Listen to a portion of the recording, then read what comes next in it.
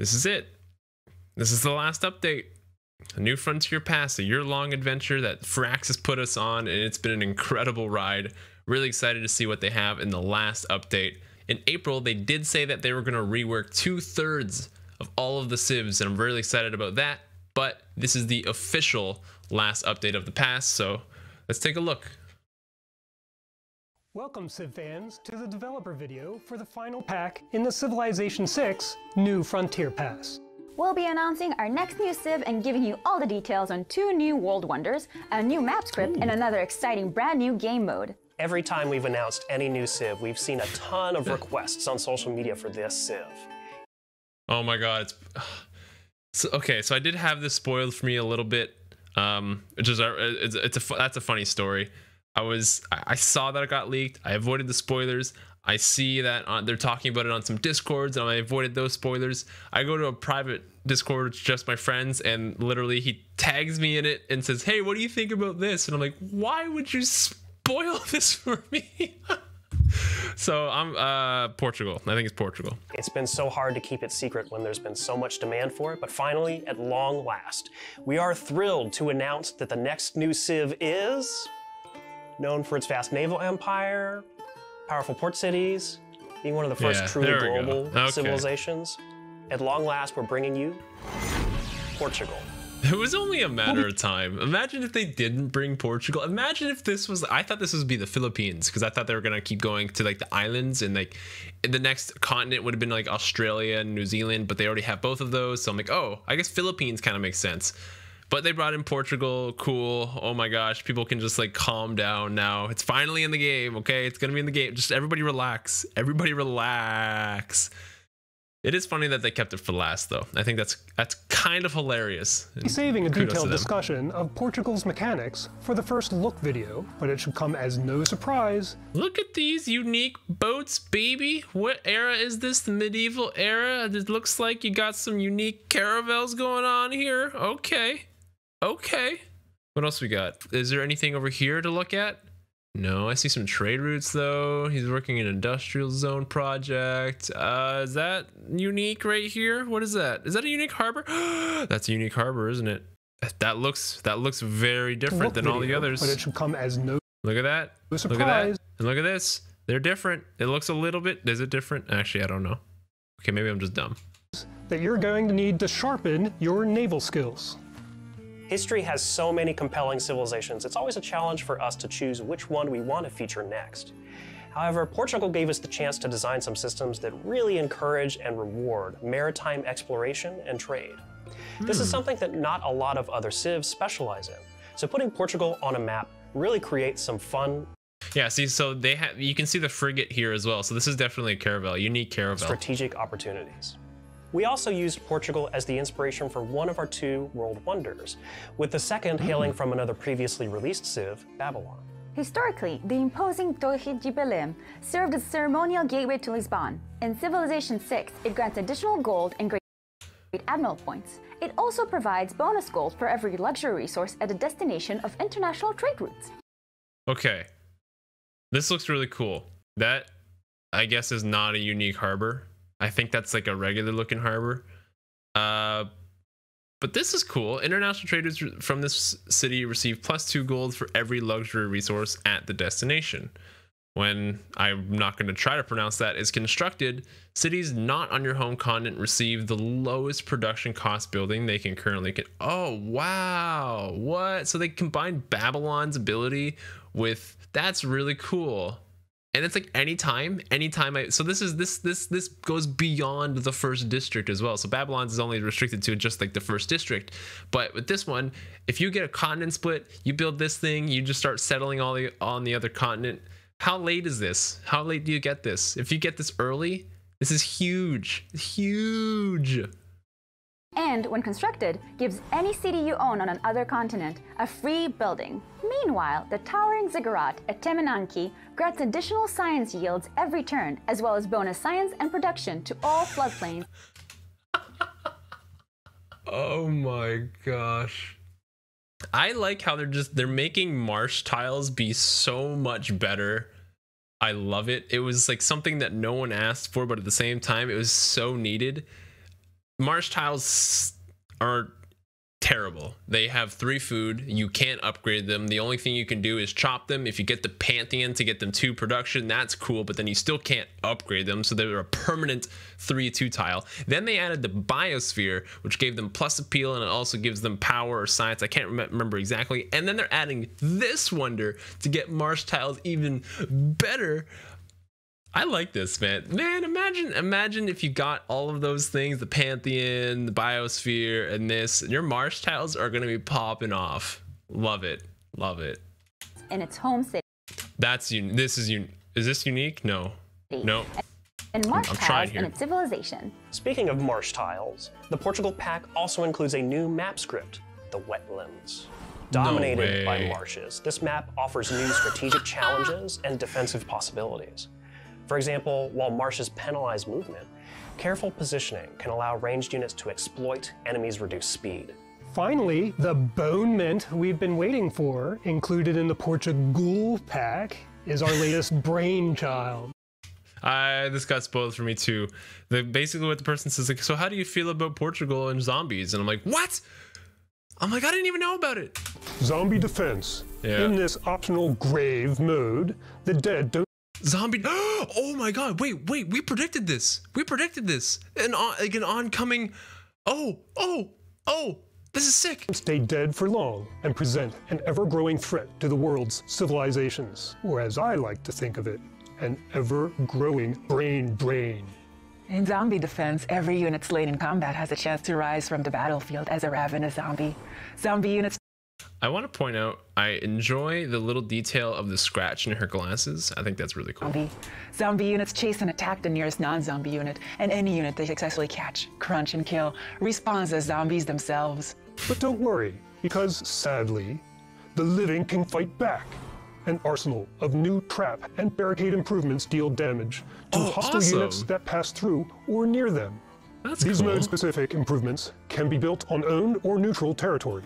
And again, sadly, zombies' obsession with brain banquets and digestive devastation means they can only fall victim to the traps and barricades and are unable to pillage them. Huh? Okay. Also, unluckily for the undead, 2 new city projects allow civilizations to temporarily subjugate the zombie units within a city's limit, putting them under players' control.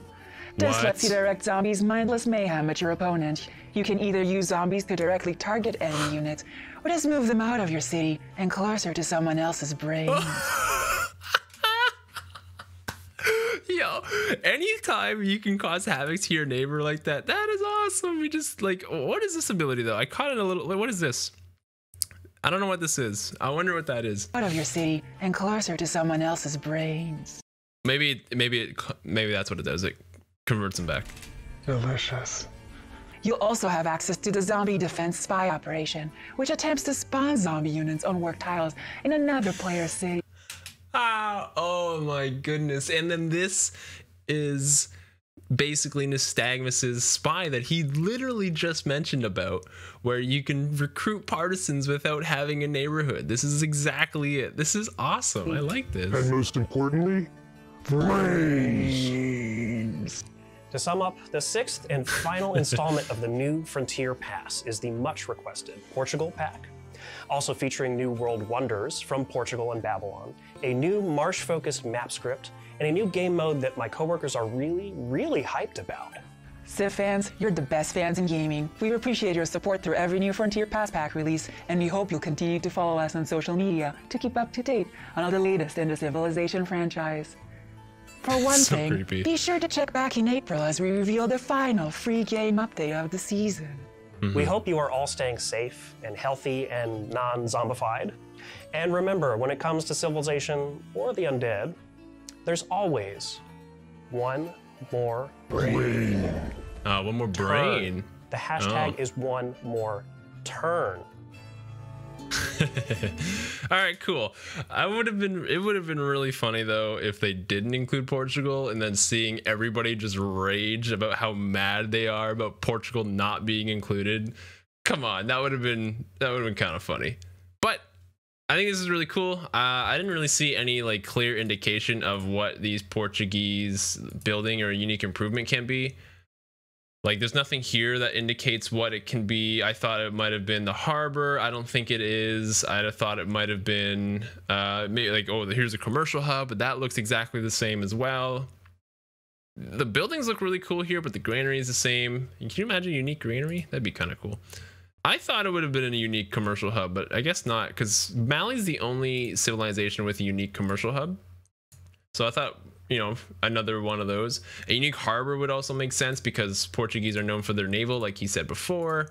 But it maybe isn't a unique harbor. There's nothing really here. They, I guess, purposefully hid it. They hid this very well as well. Now, they're not making it blurry anymore. They're just completely hiding it. Good call. Good call. But it should come Nothing down here noticeable. also indicates that's Babylon, so I guess that doesn't really make a difference. Yeah, there's nothing here to indicate what is going on. That you're going to need to sharpen your naval skills. Sharpen your navels. I don't know. I think it's really cool. Let's see the comments. What are the comments like? Frontier Pass was the best money spent on a season pass DLC ever. I actually agree with this. It was really, really good. It was way more than I thought it would ever be. Like, I thought, oh, just one new civ or two new civs every 2 months. Like, that doesn't seem like a lot. I think it was $40 when we first bought it. So I'm like, you know, that's kind of a lot of money per civ. But you know what? Let's give it a go. The game modes alone, the updates, the support, the constant updates, the feedback, everything about the new Frontier Pass, the interaction with the community as well, the fact that the community got behind this so hard and there was so much hype every single month, so much talk, it was absolutely incredible. I really hope that in the future Firaxis can keep this up and they can keep doing these monthly updates when Civ 7 eventually, because we all know eventually it will come, when Civ 7 comes. I hope that they continue this kind of support. Everyone asking for Portugal. Here it is. Yep, I know. It's finally here, man. Oh, when does the next season start? Hey, good question, buddy. Good question. When does the next season start? Oh, yeah. I didn't think about this. Wetlands is really good with Vietnam. Vietnam is going to have a lot of, I think it's production on the wetlands. And so that just makes them even better. So who takes advantage of wetlands? I guess it's only really, I would guess Portugal. I'm gonna guess Portugal is gonna be good with marsh. I have no idea what. Maybe they get extra yields from the marsh, maybe just extra production, or science maybe is kind of the indicator, because that wonder gives you science. I don't know, man, but I'm thinking they're gonna do something cool with marsh. The next civ has been one fans have been requesting for a long time. Iroquois. Poor guy. Iroquois would have been cool. I would have liked another tundra or snow civ, but you know what? I'm okay with Portugal. Really hoping to see a commercial victory mode in Venice as a civ. They're not going to bring Venice back. Venice was a one-time thing, and it was really cool, and it should die with the game. The reason why Venice doesn't work in Civ 6 is because puppeting is not a thing. Puppeting was a thing in Civ 5. So in the mechanics, it worked. Venice worked in Civ 5. It doesn't work in Civ 6. They're not going to bring Venice back. Just stop now. They have Maori. Maori is the Venice of Civ 6. Okay? He starts in the middle of the ocean. How much more unique can you get than that? You start in the middle of the ocean. You can't even settle turn 1. You can't even settle until like turn 10. If you want a one city challenge, just play Ethiopia and just don't build settlers. I'm hoping they stop on New Frontier Pass so they can focus on Civ 7. Oh, 100% Civ 7's already in the works. 100%. I like this comment. Portugal gave us the chance to design some systems that really encourage and reward maritime exploration and trade. Spain, am I a joke to you? Spain's such a joke, man. Spain is such a joke. All they need to do is be able to lock religious units and military units, and Spain will not be as terrible as they are made out to be. Zombie mode looks like a hard pass. Doesn't interest me in the slightest, but looking forward to hearing more about Portugal. Interesting. New wonders seem interesting. They do, but I have no interest in a game mode that disincentivizes empire building and doesn't really add any strategic depth. Just annoyance. It's not so this I get where you're coming from. You're probably like, this is probably somebody who strictly plays single player, and I get it, because like, why would you ever do that? But in our case, in the TheCivShow's case, if I can recruit zombies and then just send them over to Zoe or send them over to Nystagmus and just like let them be, and they're barbarians again, I'm like, well, sucks to suck. I think it's a lot of fun. I don't know. I think it's cool. I like I said, I get where you're coming from. It doesn't really support any victory conditions. It's just kind of like this you know, wave of zombies coming in. I don't know. I think it'll be fun. Anyways, thanks for watching. Really appreciate it. If you liked what you saw, consider hitting the subscribe button down below and also give it a thumbs up. Leave a comment below. Did you guys enjoy the New Frontier Pass? Was there a civ that you wanted but it was not featured in the New Frontier Pass? Let us know in the comments below, and we will see you in the next video.